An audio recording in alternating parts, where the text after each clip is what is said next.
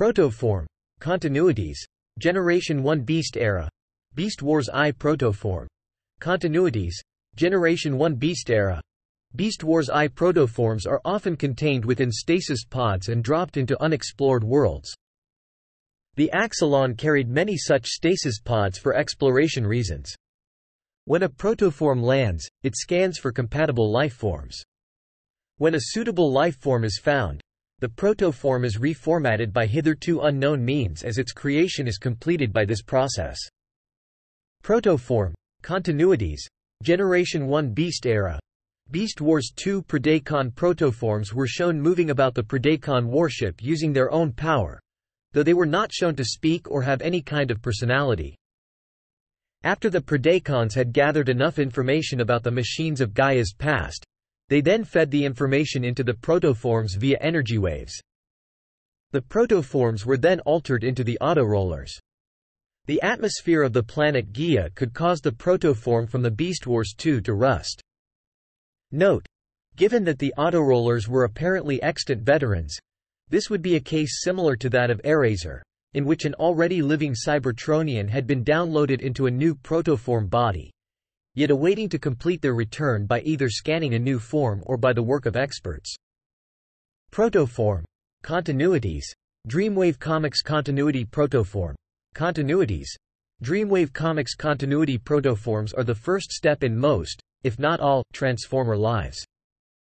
Convicted criminals are sometimes reduced to protoform state, such as the Combaticons. Protoform. Continuities.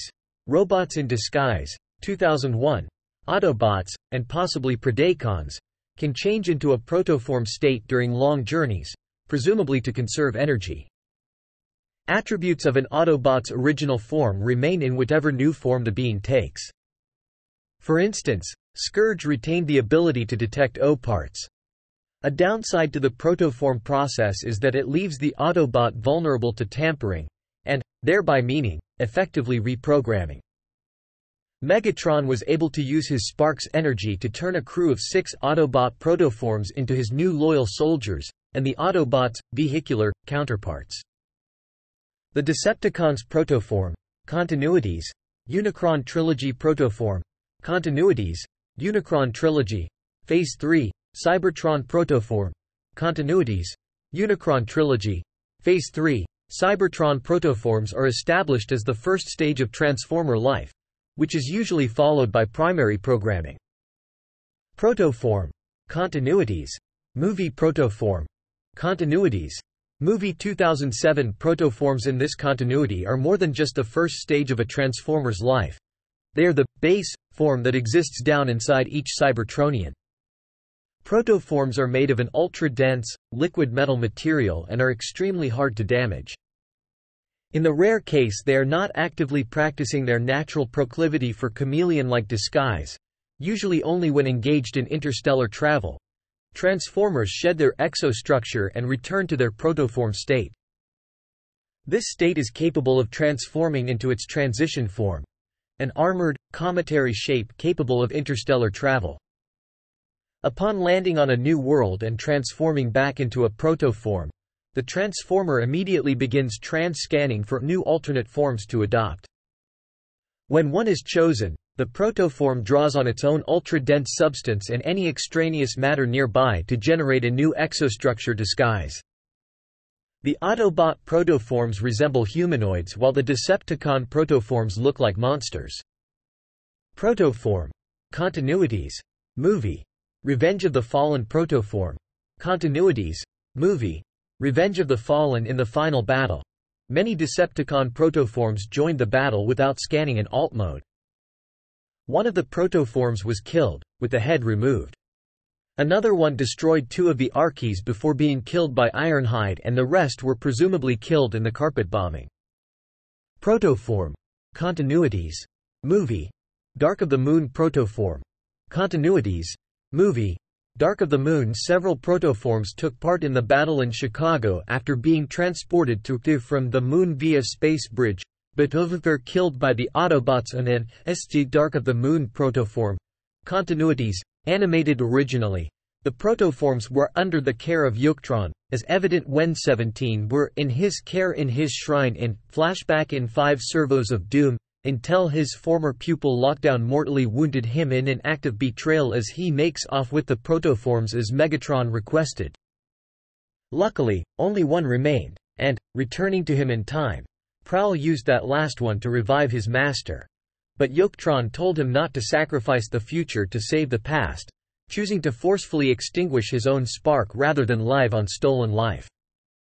5 Servos of Doom. The protoforms ended up in Megatron's ship, remaining intact after the ship got heavily damaged and later crashed on the moon. Transform and Rollout.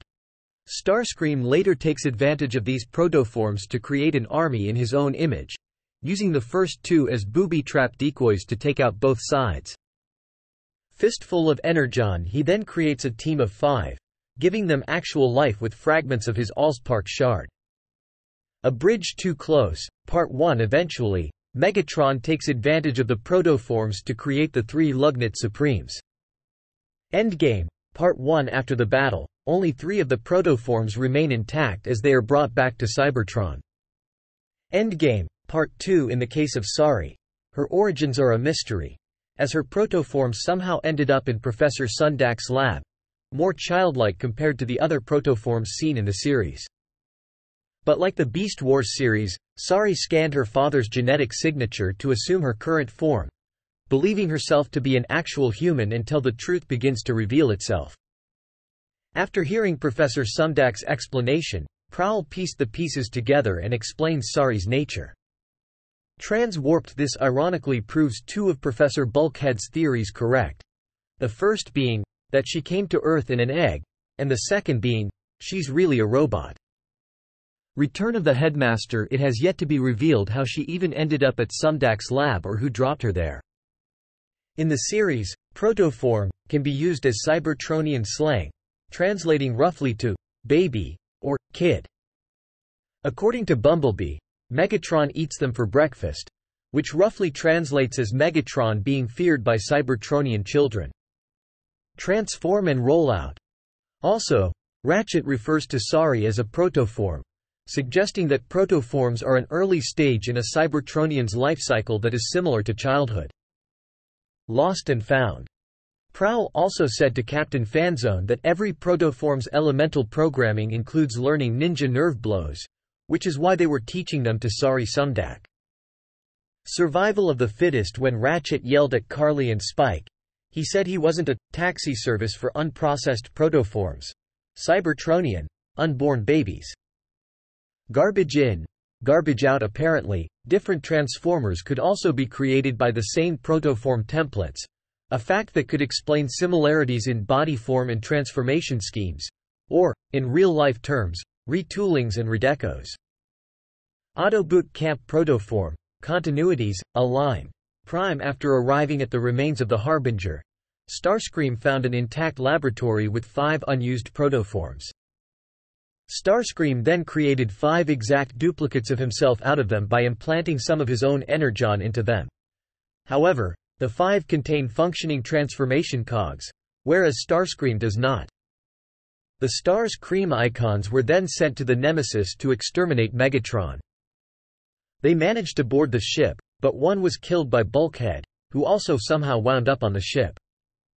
It was at this point that Starscream learned that he could feel the pain and suffering his creations felt, implying that energon extracted from another Cybertronian and used by the protoform to influence its creation establishes a wireless link between the Cybertronian and the protoform. Later, the remaining 4 were able to nearly kill Megatron, but were interrupted by the arrival of swarms of Insecticons, controlled by Arachnid from afar. During the confusion caused by their attacking the ship, Megatron was able to kill 3 of the 4. The last was able to escape Megatron, and later the ship after its power core was destroyed by Bulkhead. This clone then returned to Starscream, where it not only reported its failure but also tried to kill him. However, Starscream had been aware of the treachery and was able to kill it before it could do the same to him, thus feeling extreme pain. Armada.